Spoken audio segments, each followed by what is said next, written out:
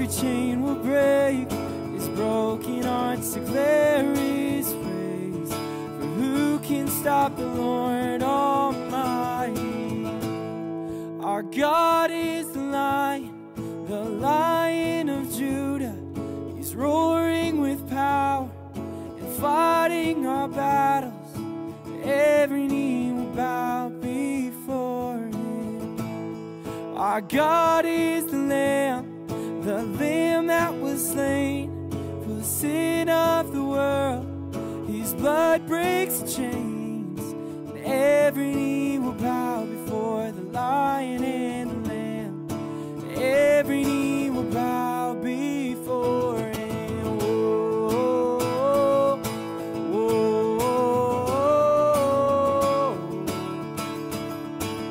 So open up the gates. So open up the gates. Make way before the King of Kings. The God who comes to save is here to set the captives free. For who can stop the Lord Almighty? Our God is the Lion of Judah.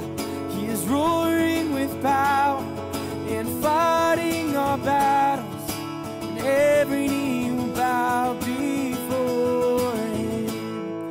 Our God is the Lamb that was slain for the sin of the world. His blood breaks the chains, and every knee will bow before the Lion and the Lamb. Every knee will bow before Him. Oh, every knee will bow before Him.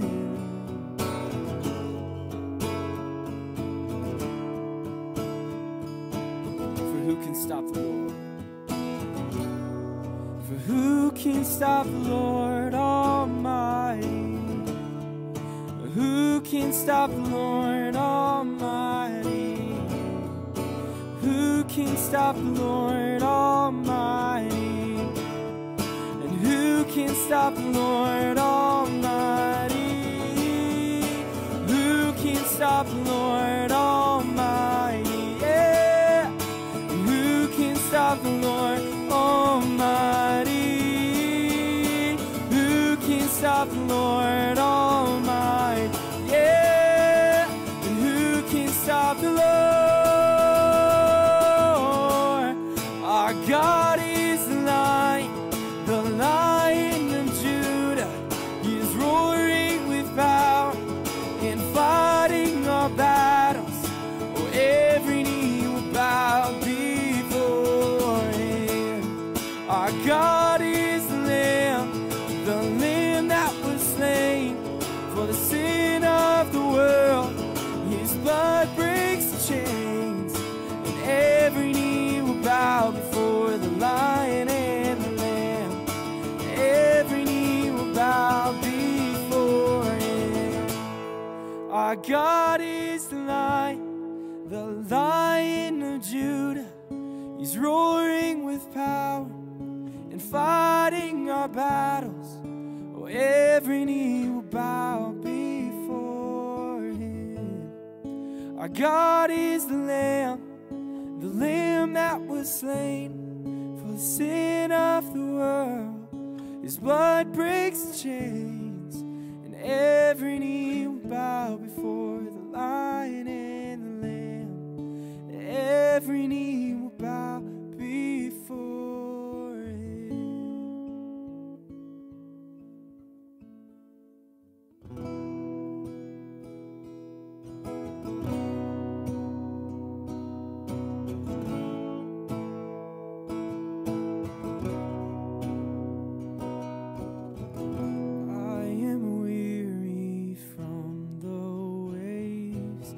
Crashing over every day.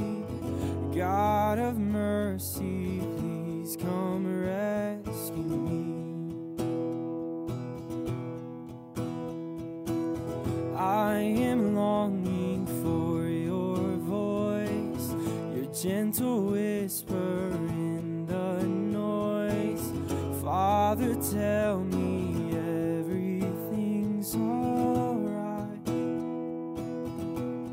Yeah, your power, your presence breaks strongholds. The King of heaven, when you speak, mountains move.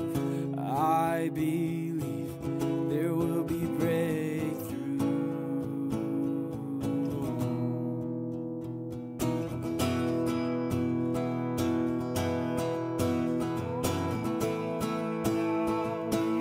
Now, you alone can take my scars, piece by piece restore my heart.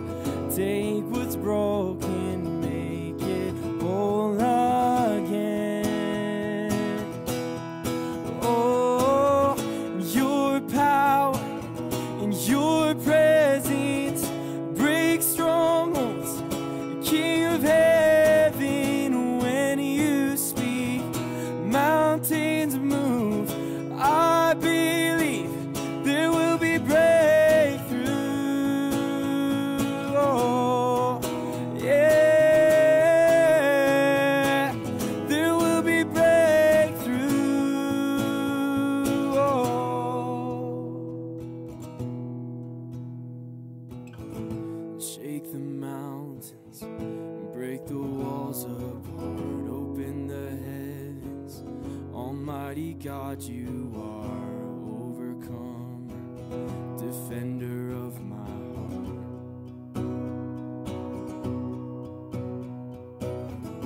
By your power, the oceans open wide, your fire falls down, heaven and earth collide. King Jesus, forever by my side.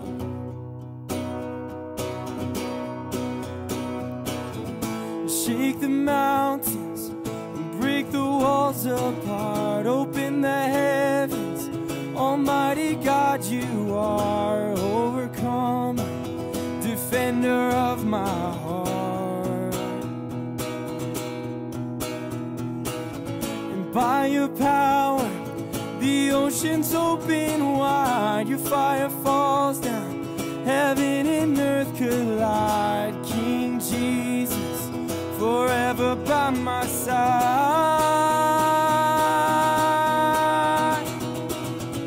Your power and your presence break strongholds. The King of heaven, when you speak, mountains move. I believe there will be breakthrough.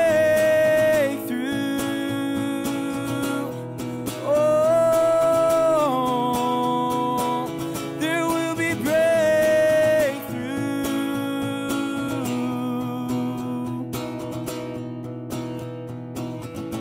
Your power and your presence break strongholds.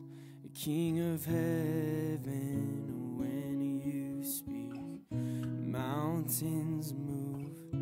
I believe there will be breakthrough.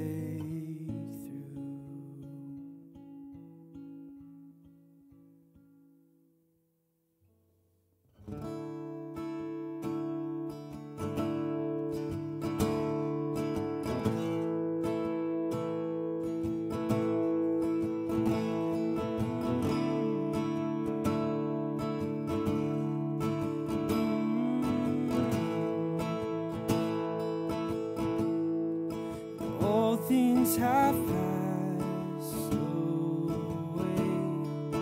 Your love has stayed the same, and your constant grace remains the cornerstone. And things that we thought were dead are breathing in life again. You cause your sun to shine.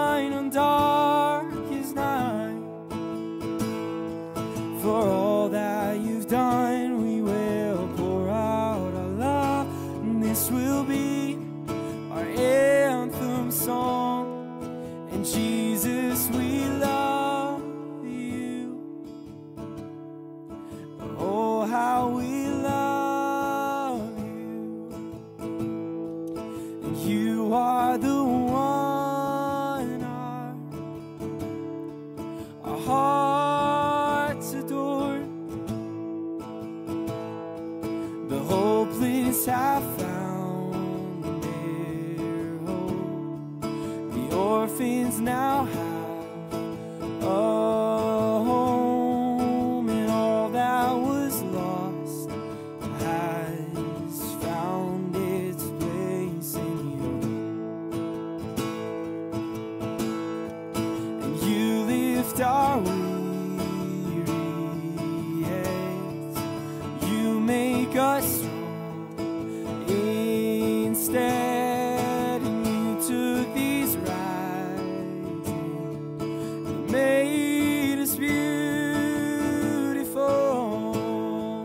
For all that you've done, we will pour out our love.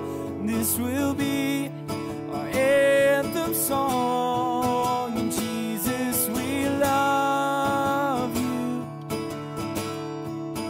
Oh, how we love you. And you are the one our hearts adore. Jesus, and Jesus, we love you. Oh, how we love you. And you are the one our hearts adore. Our hearts adore. We adore you. Our hearts adore. Our hearts adore.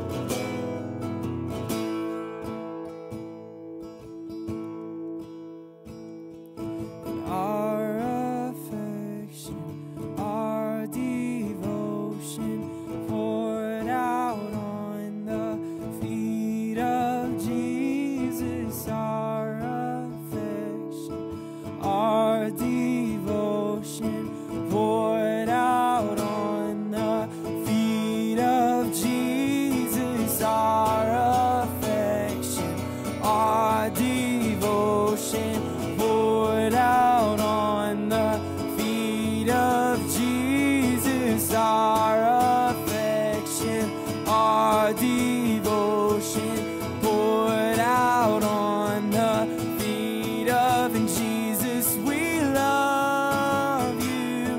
Yeah. Oh, how we love you. You are, and you are the one our hearts adore. Jesus, Jesus, we love you. Oh, how we love you. You are the one our hearts adore. And Jesus, we love you. Oh, how we love you. You are the one our hearts adore.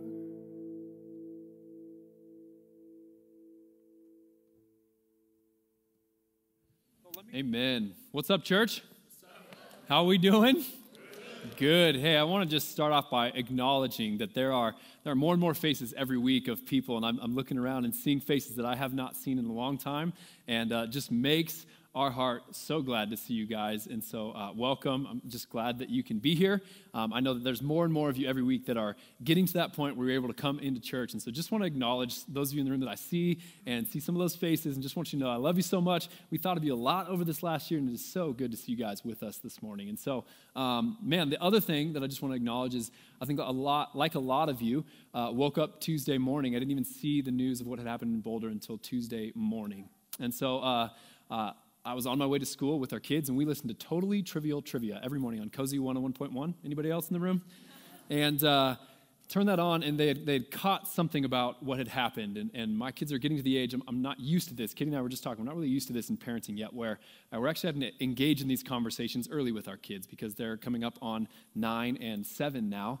And so they were like, wait, what happened? They heard a little bit. They weren't doing the trivia game because it felt too small, I guess, in light of what had happened. They were reflecting on what had happened. And so I had to explain to my kids. And, I'm grateful that I got the first take at a conversation with them. I know they're probably going to hear about it from somebody at school, so I'm glad as a dad I got to have that conversation with them and hold it in light of the gospel that, yes, this world is terribly broken,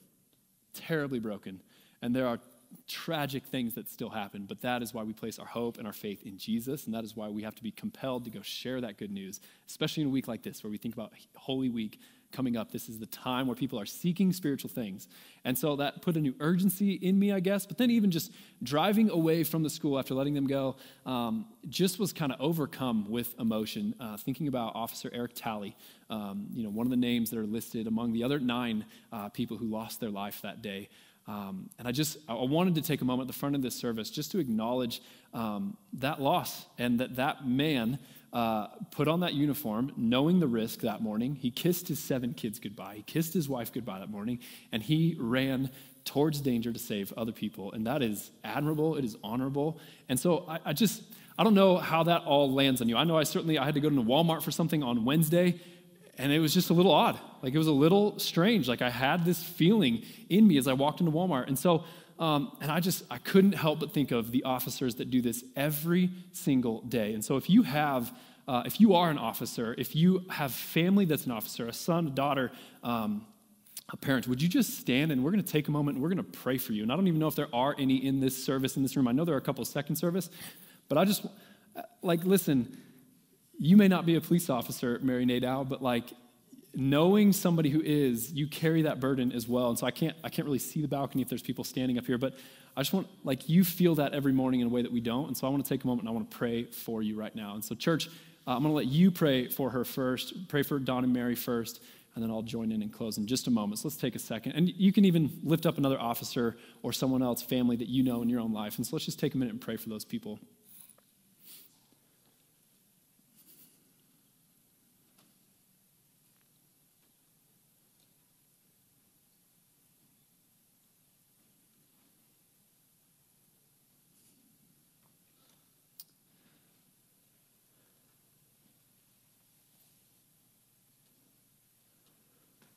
God, we are overwhelmed with gratitude for those who put on that uniform to keep us safe. For the men and women who are willing to enter in and who woke up Tuesday like the rest of us, but they knew the risk they were taking even more when they put it on. And so, God, I pray for the families of those affected by this tragedy. I pray for the families of those who have peace officers in their family who are feeling this weight and this pain. And I just ask that you would be with them and that you would comfort them and that you would give them a peace that surpasses understanding. There is no greater love than to lay down your life for someone that you know, some of your friends, and for people that you don't even know. We are overwhelmed with gratitude for those people that risk their lives to keep us safe. Jesus, we lift your name on high, and we ask that you would reign supreme in this situation. I think of all the families that are impacted by this. I think of the community of Boulder, and we just pray for them. We pray that you would be present, that you would harvest souls in this time, that you would rise up a church that would go out and would meet people in the middle of their grief, in the middle of their shock, in the middle of their fear, God, and would there be people who have encountered you that go out now and start to witness and proclaim your good news to those that are hurting. Jesus, we love you, and we need you. We need you all the more.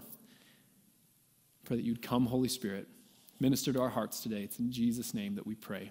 Amen. Thank you, Don and Mary. And if there's anybody else, I wish I could see you, but I can't in the balcony. So I want to jump right into the text today. And so if you want to open up your Bibles to Acts chapter 4, we're going to be reading a lengthier story in Scripture here. And this is I'll just give you kind of my cards down. We're talking about courage today.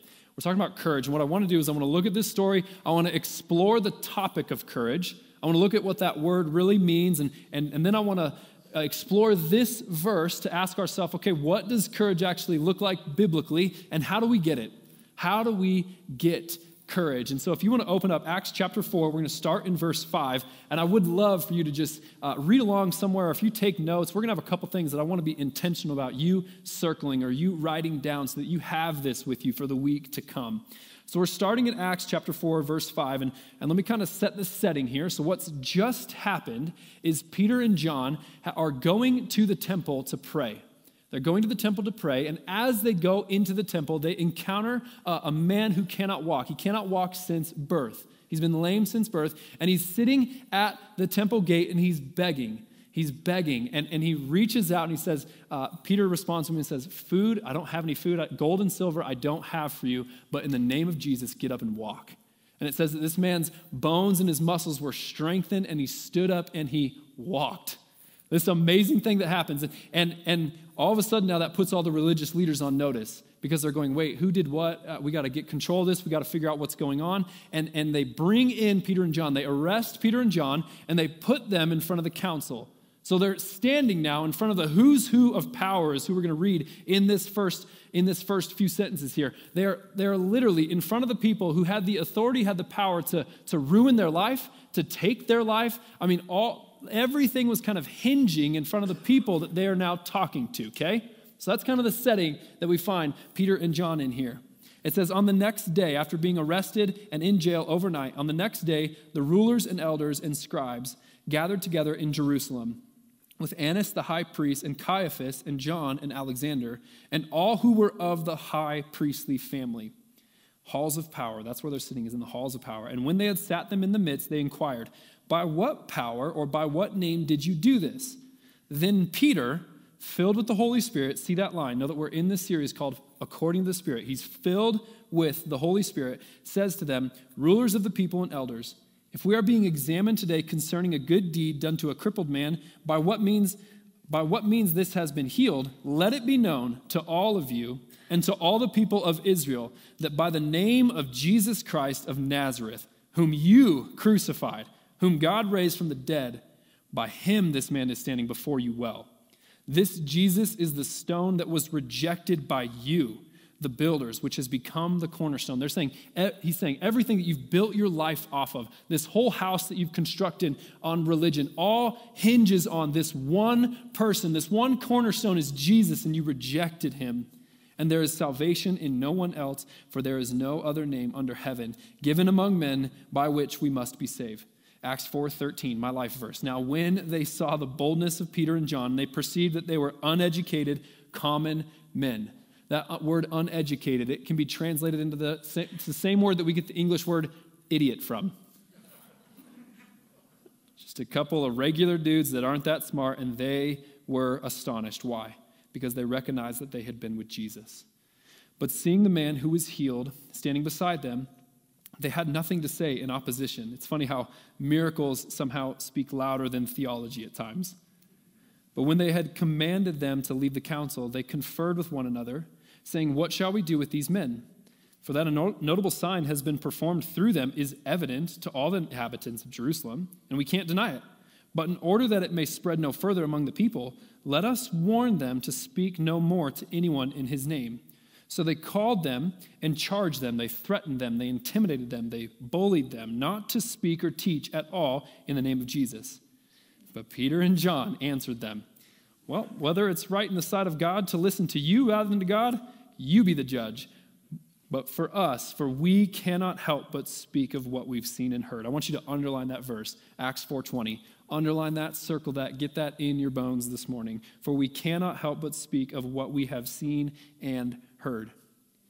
And when they had further threatened them, they let them go, finding no way to punish them because of the people, for all were praising God for what had happened.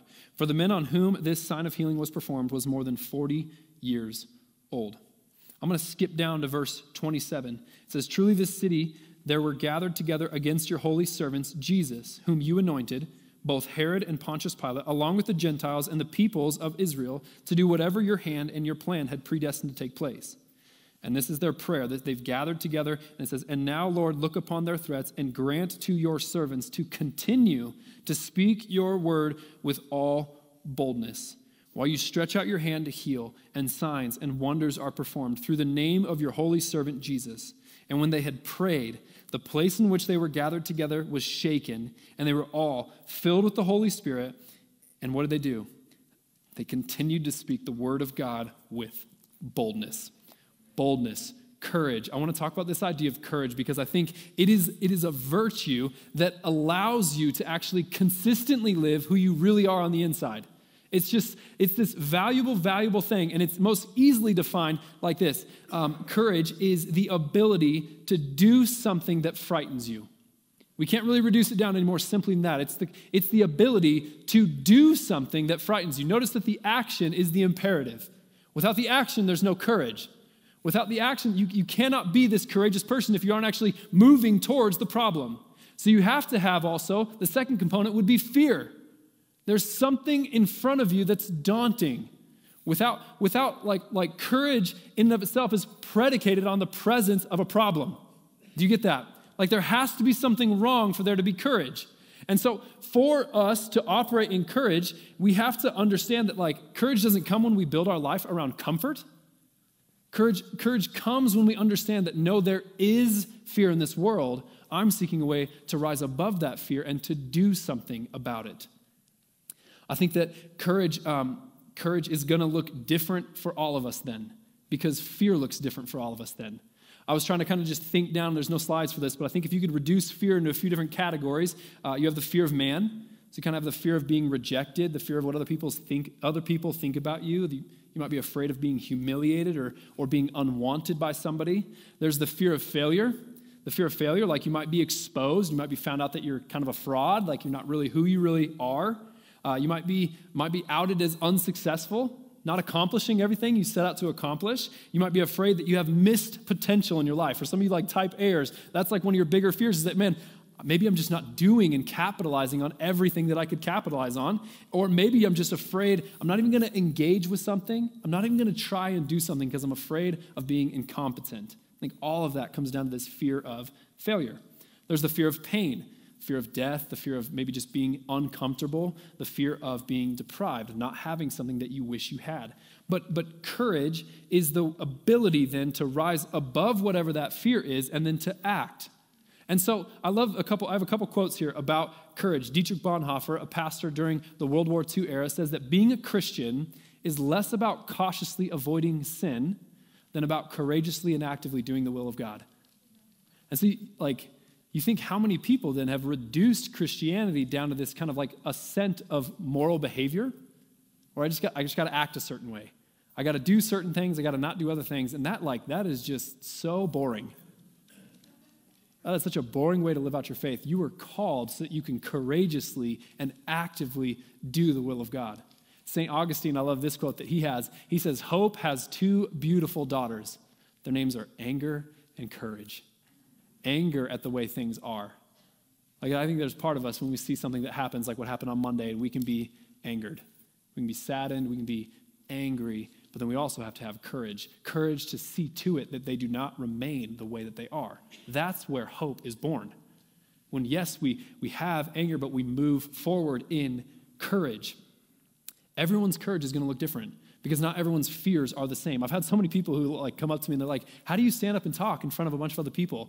And I'm like, honestly, I don't really know. I don't really know. Like, it is kind of frightening to me, but I don't really see this as a courageous act. I have, in reflection from this sermon, like realizing that, man, you know what? I have areas in my life where I'm not so courageous. I have things that look courageous to a lot of people. And so if I want to act a certain way like I'm courageous, I have spaces where it's like, man, okay, I can get up and talk and I can open up the Bible and say whatever it says. And I have courage to do that. I don't know, like I just do that. There's not a lot of fear presence. There's not a lot of courage there.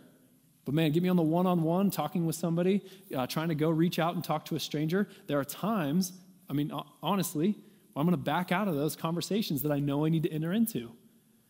And so I can have cowardice in my life because that is the contrast. If you're not courageous, then you have areas where you are a coward. And so this is how we can kind of break it down. Cowardice would be that my fear is greater than my desire, and it leads me to then inaction. So if I have a fear that kind of doesn't move me, I have a fear that's too great, and my desire to overcome that fear is not big enough, my fear is actually bigger, then I don't do anything. I'm inactive. But courage then would be fear that is that is present. Remember, you have to have fear present if you're going to be courageous. And so that fear is then diminished, or it's overpowered by my desire to write something, and therefore I act, I do, I run towards, I get involved. Do you see that? And it's important that we contrast these two because the Bible is going to contrast these two. Look at this verse in Revelation. Revelation 21, it's this beautiful picture of what heaven's going to be like someday, and death is going to be no more, and there's going to be no more tears, no more pain, no more suffering. And then it says this, the one who conquers will have this heritage, and I will be his God, and he will be my son. But as for the cowardly, the faithless, the detestable, as for the murderers, the sexually immoral, the sorcerers, idolaters, and all liars, their portion will be in the lake that burns with fire and sulfur, which is the second death. Can I level with you all for a second? I wish that verse didn't read like that. But it does. But it does. I'm like, really? Cowardice fits in that list? Man, that's a lot of like bad things. What's up with that? Like, why is the cowardly the first one listed? Because I think, honestly, if you have cowardice in your heart, you're going to be unable to live out the values that are in your heart, and you're not going to be able to actually carry those out into the world that you live in. And so as soon as there's a fear that becomes bigger than your desire to live out who you really are, then it's going to be you living as a coward. I was up praying this morning, getting ready for the message, and I feel like some people in this room today, that you feel like you have a problem with faith. And you think, oh man, I'm just not as faithful as I want to be. I have a problem believing. I have a problem moving in faith because I keep doing this thing that I don't want to do. Maybe you don't have a problem with faith. Maybe you have a problem with courage. Maybe you need to actually be infused with courage so that you can rise above that fear that's present so that you can act the way that you know you need to act. The reason I think that cowardice is listed in this list is because cowardice, it keeps us from being who we really are. And as soon as the peer pressure comes in, as soon as the temptation comes in, we start acting contrary to who we are in our heart. And we give in to whatever's happening in culture, whatever's happening in the workplace, whatever's happening, you name it. We just give over. We don't stand firm on Jesus. And so the question then becomes, okay, so like what is courage? Let's talk about courage. There's three things that I want to pick up out of this verse, out of this story that we just read out of Acts chapter 4. And I want you to see a few things in here. And the first is that we cannot just be courageous physically. We must be courageous spiritually. I believe, like I've talked with enough of you, there are enough courageous people in our congregation, courageous men, courageous women who would, some of y'all, like, you're just like, I would love to just see some scenario where I could just run up on some dude that was acting a certain way. Right? And I would be overcome with this desire to just take out the evil in the world. And you would have this physically courage like in spades. Like you would just be willing to run through a fire to save a baby. Like it wouldn't matter. You are courageous dudes, courageous women. But that's not what we see in this verse. See, in this verse, Peter and John are in front of people who can take their life, so there is physical courage. Physical courage is absolutely important. But what we see in this story primarily is spiritual courage. Spiritual courage for Peter and John to just witness about their God. And you notice, like Peter, he's kind of savage in the story. He's like, well, Jesus, who you crucified, the cornerstone that you rejected. Like I just picture this story. Peter's just got his finger out probably, and he's just like pointing them down. And he's just like saying, no, listen, I'm going to share the gospel. It's Jesus. There's salvation through nobody else. It's through Jesus. And he's being courageous spiritually to say, no, he's the only one that can save you.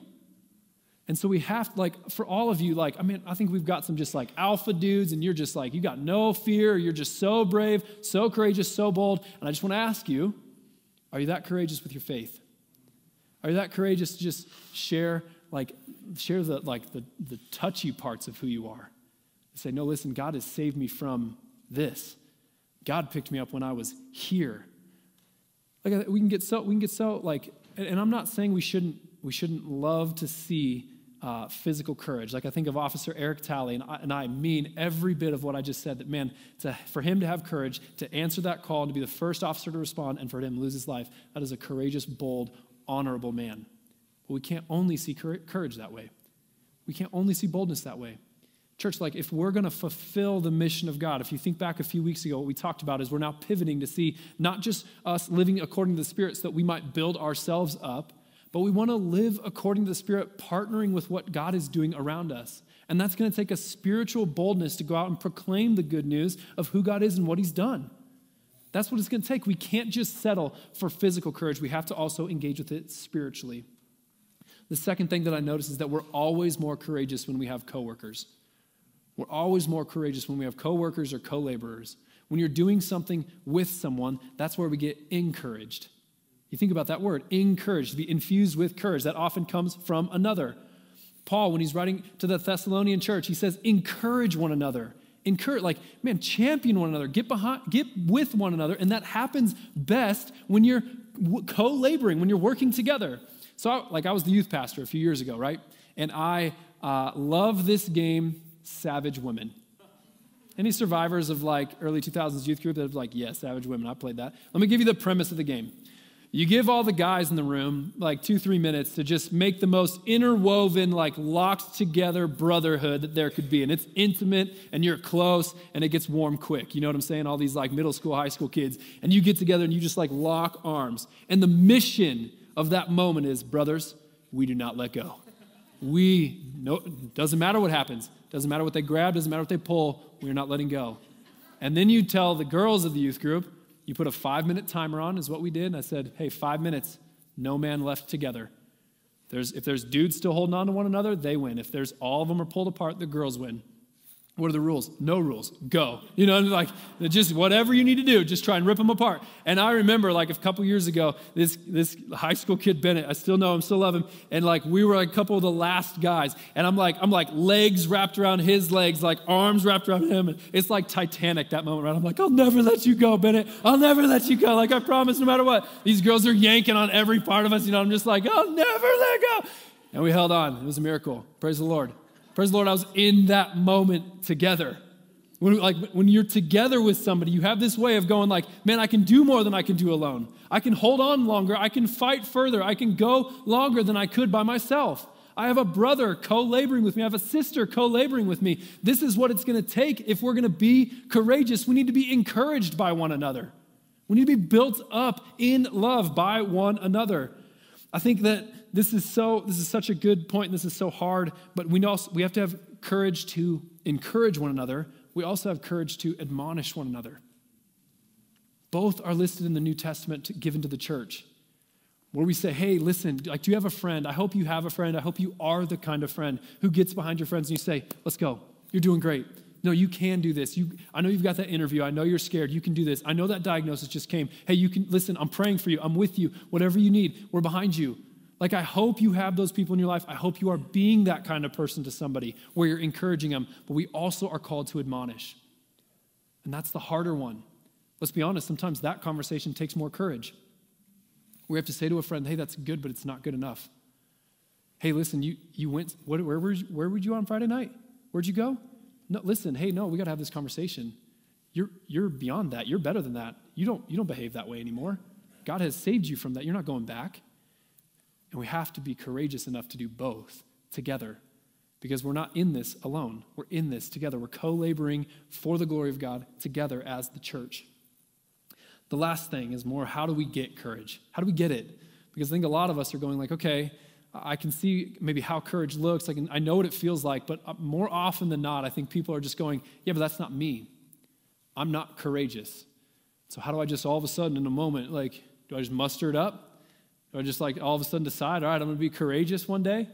So let's talk about for a sec where I think courage comes from. Any of y'all find it ironic that Peter's the guy in the courage story? If you know your Bible, the reason people are laughing right now is because 2 months before this, right, we're talking 50 and change days before this moment when Peter's shouting down the high priest and he's got his finger out and he's probably spitting everywhere, He's all bold, he's all courageous. Peter was in front of a servant girl the night that Jesus was crucified, right? And Jesus had told him, you're going to deny me 3 times before the rooster crows the next morning. And this girl's like, hey, aren't you that guy that runs with Jesus? And Peter, so bold and courageous Peter, in that moment, he's like, no, I don't know him. I don't know him. Somebody else comes up, they're like, hey, no, you're one of them. And he's like, no, not me. He denies Jesus 3 times. One of probably the more cowardly moments, I would say, ever captured in Scripture, where he's just so unwilling to profess his faith in Jesus, to admit that he'd walked with him, just to even admit that he knew him.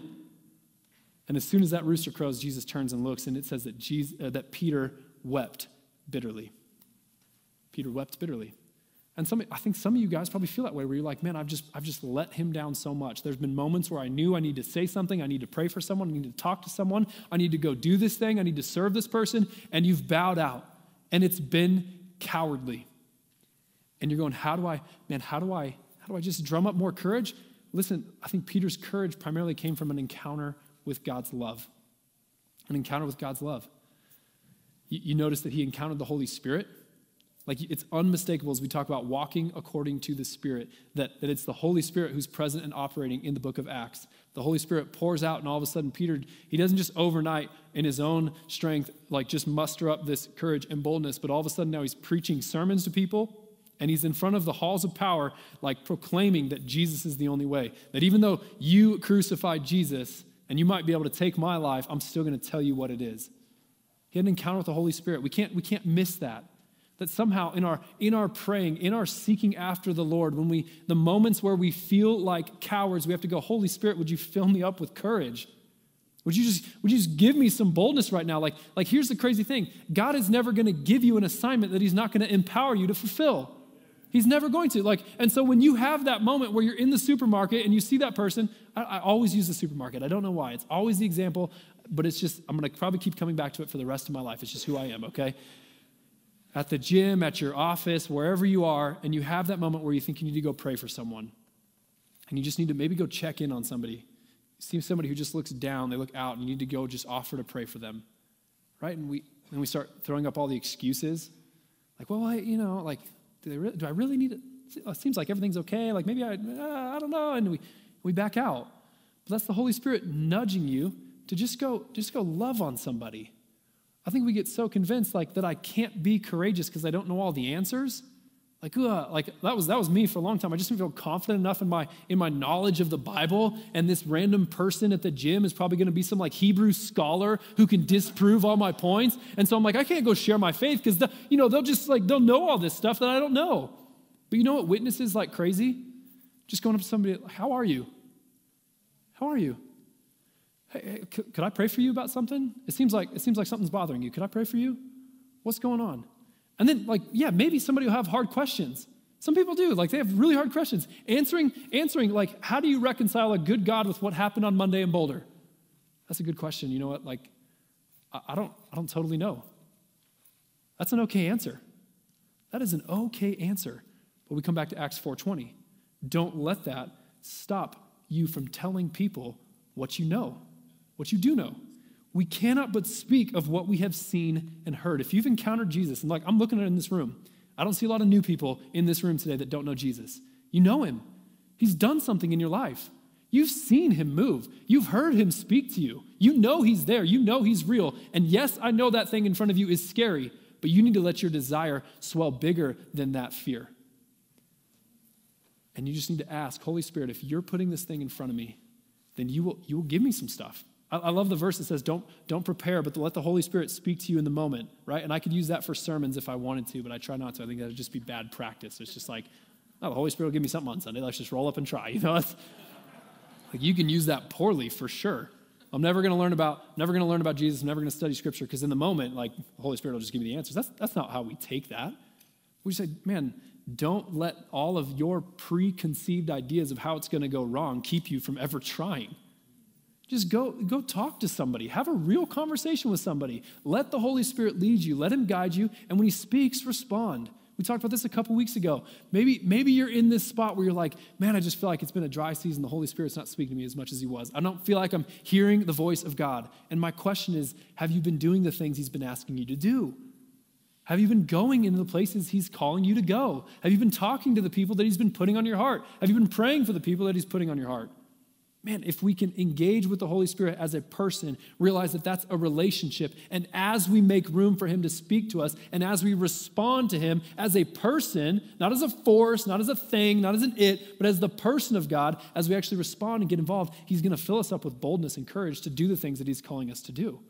Because they're assignments given by God for us to go get involved. The second thing is that Peter absolutely encounters the love of God.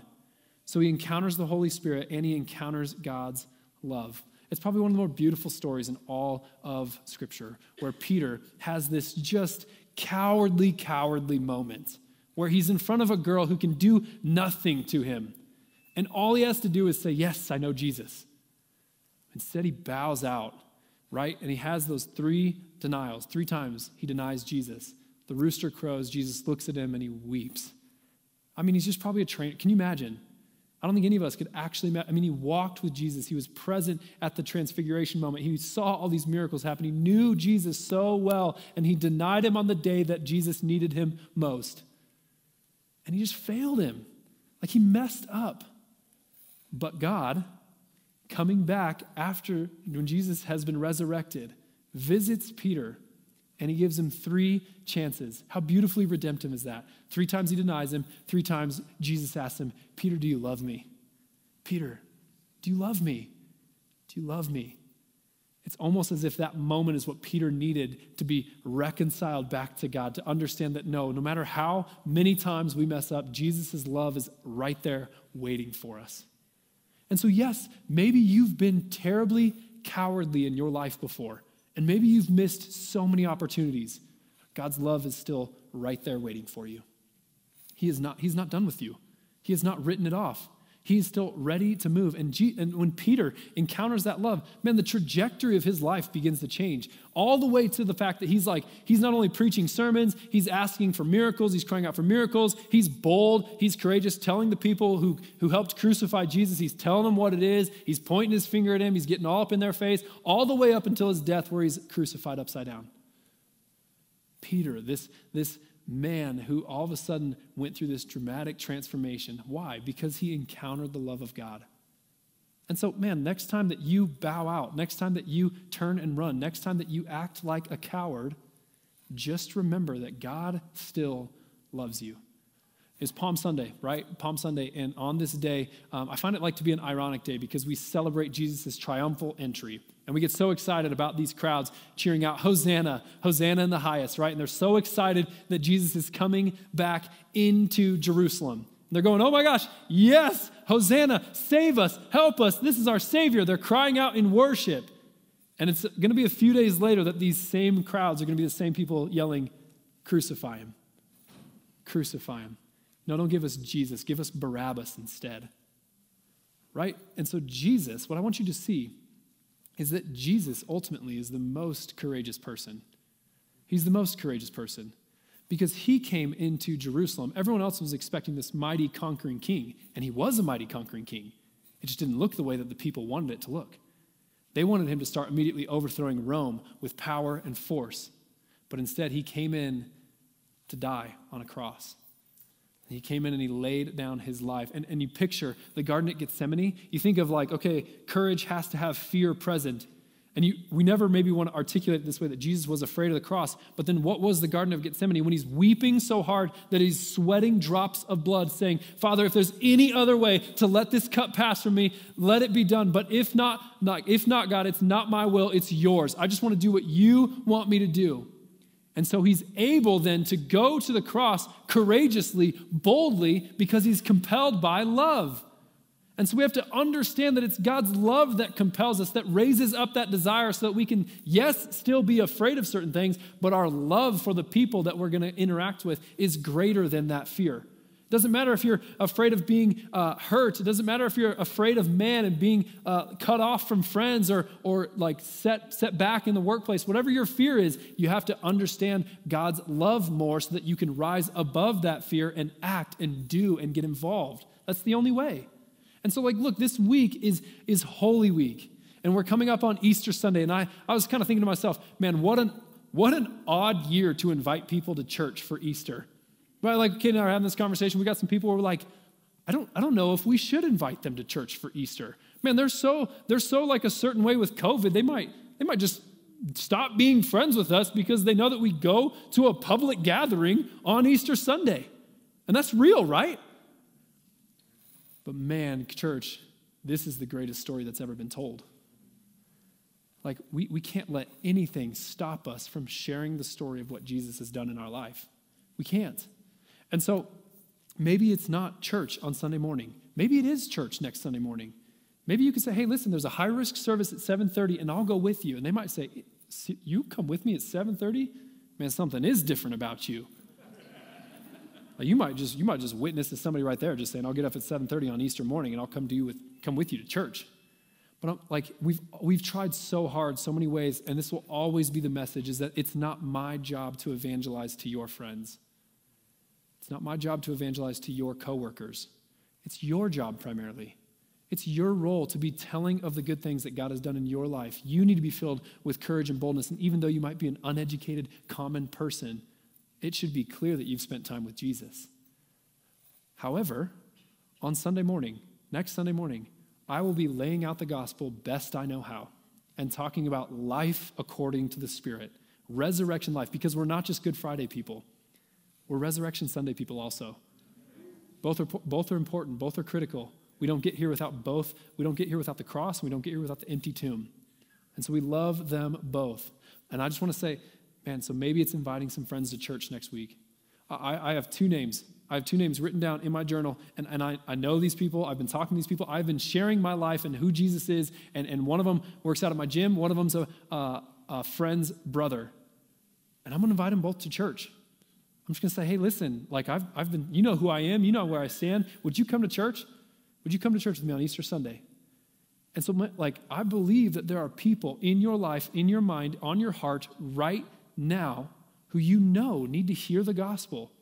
And my ask is that you invite them next week. Don't let that be the only conversation they ever hear about Jesus. If they're your friend, man, bring them, and then maybe you pick up the conversation with them. You start telling them. You start filling in the gaps for them. You start piecing some of this together. And Lord, help us. Like if we don't ever engage because we have questions ourselves about the Bible, or we have things that we don't know how to answer, like we're never going to get anywhere.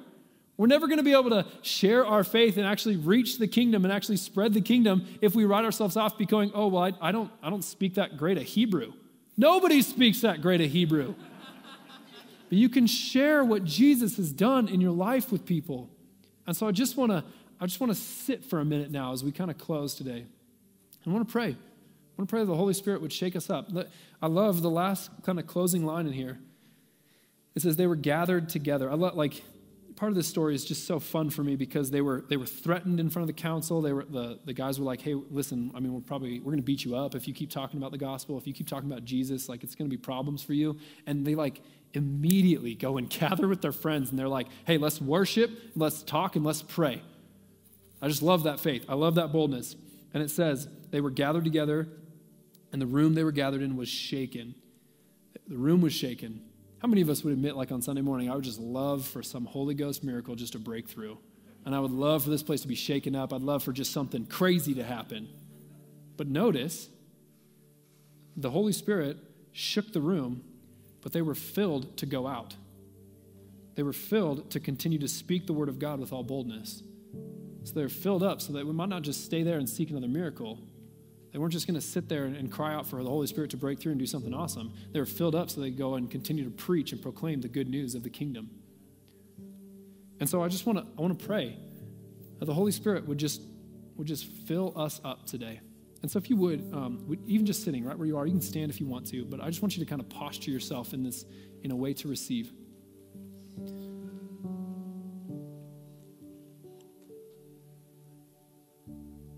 Well, God, we just pray that you would move. God, fill us up with courage and boldness. Would your Holy Spirit just speak to us in the places where we maybe have been a coward or cowarded away from different situations. And God, would you maybe help us pick those conversations back up if we've moved away from one too quickly? I pray that even right now, all across this room, that you would be giving people the dose of courage that they need, wherever they're at. Maybe there are some people in this room that need more courage physically. And I pray that you would meet them in that. Give parents courage to have hard conversations with their kids. Give people who are battling something that seems impossible. Give them courage to keep going. Give them boldness to keep pressing, to keep fighting, to be unrelenting, God. And God, I pray for all of us to be filled up with a spiritual boldness. Would we just be unashamedly on team Jesus? Unafraid, unapologetic, not worried about who knows what about us, God, but would we just say, this is who I am and this is what Jesus has done with me? And would we just be unable to keep from sharing the good things that you've done in our heart? God, we love you and we need you. And I pray, God, for anyone who's maybe just in this moment, they're ashamed, maybe ashamed of how cowardly they've been throughout their life. God, I pray that it would be your love that picks them up right now.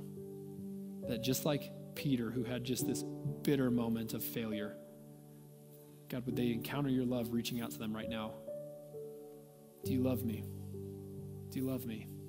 Do you love me? Pray that we'd turn to you. I pray that we'd fix our eyes on you, fix our gaze on you. Be with us this week. God, I pray for divine appointments for each person in this room this week. Not that we might fill up this room on Sunday, but that we might fill up heaven. God, will we partner with what your Holy Spirit's doing to witness and proclaim and to preach your word to people in our life? God, we need you. We love you. And I pray that you would move and you would speak and you would lead. In Jesus' name we pray. Amen. Amen. Hey, God bless you, church. Happy Holy Week. We'll see you next Sunday.